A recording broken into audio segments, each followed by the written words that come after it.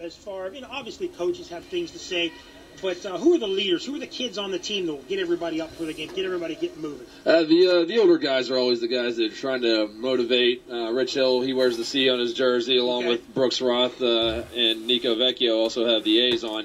They're always in the mix trying to get people pumped up. Ethan Martin's another guy who's been in the league for a couple years now, and he's always trying to have something to say. He also he plays hard every shift, so he's also on the ice, and he shows it by example as well.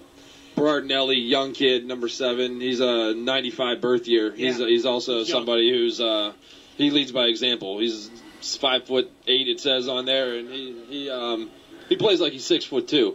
He's always out there. Hard. Yeah, works hard, throwing the body. He throws some of the bigger checks than the guys that are over 6 foot on this team.